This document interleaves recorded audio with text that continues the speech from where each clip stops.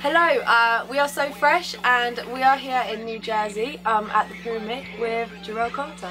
Faded and ain't nobody leaving until everybody wasted your Party, party, party, girl, we all getting stupid. And I'm feeling your dress and all, but you should fucking lose it. I'm attracted to that ass. Now show me how you move it. You could poke it out.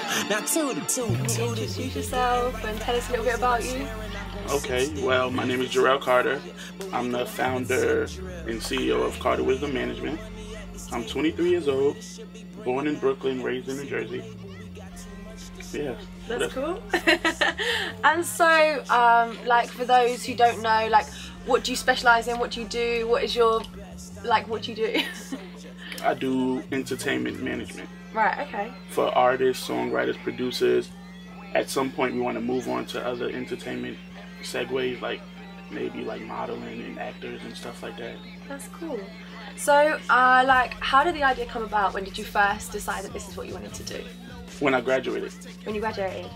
Like, I don't know. I wanted to be a basketball player, like growing up as a kid. Right, okay. But then, like, music has always been in my family. So one day I was just literally just sitting on the bed and I just texted my boy Lanel like, yo, we should start a management company.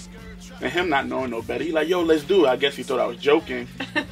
And then like a week later, I came up with a name. And then a month later, we got it LLC'd, and here we are now. Sounds good to me. What were your views of what you wanted at the time? I just wanted to get money and listen to music. Could you think about working a job where you get to listen to music all day? Sounds perfect.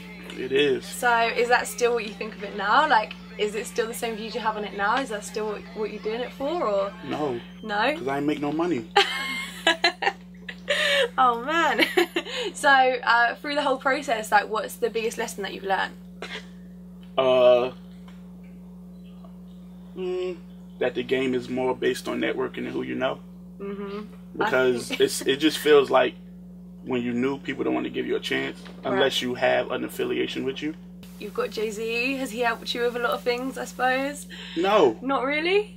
Not one bit. Really? So you've done it, like, yourself? Is that what you wanted to do? You just wanted to do it yourself for the reasons that you wanted to do it for, I suppose? Yes. I don't go for him for advice or anything. I do everything on my own. That's super cool. That's why it's so hard to get money. Because I don't use him as an affiliation. So people are like, who is this guy, Jarrel? I don't want to talk to him. He's just a nobody. But they'll understand.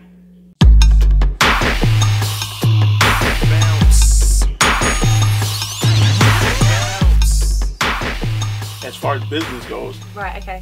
Kevin Laos told me about 3 weeks ago, basically, it only takes one person to make you hot, to make your company big. So as long as you have that one person to do everything and get you the way you be, now people are going to want to come to you. Right, so, totally. You just got to find that one special person. I found him. Serious? Yes.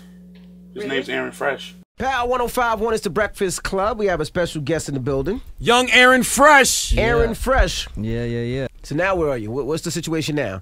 Now, you came in with some friends to the room. Yeah, definitely. You know, Jarrel Carter, that's the homie right there. Definitely. I got a whole team I'm putting together now. Oh, you want to hear something? Yep. This is my single, Real Loving. Said we in here now.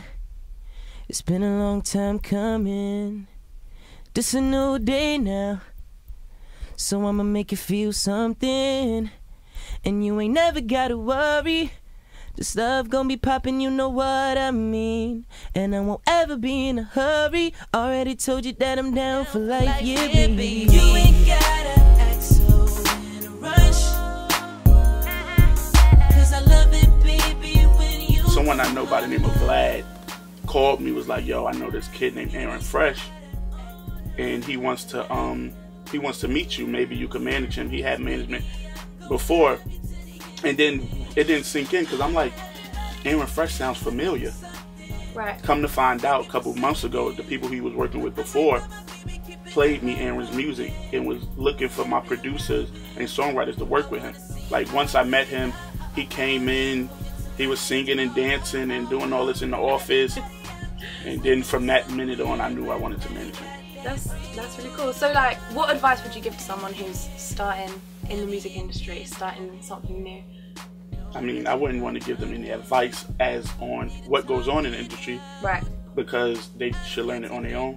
Yeah, because if you I teach agree. them everything, they're not going to go through the growing pains and not really be able to grow because you already told them everything before they had to experience it. Yeah. But as far as anyone trying to do anything with their life, I would say never lose sight of the reason why you're doing something, because it's hard to get back on track.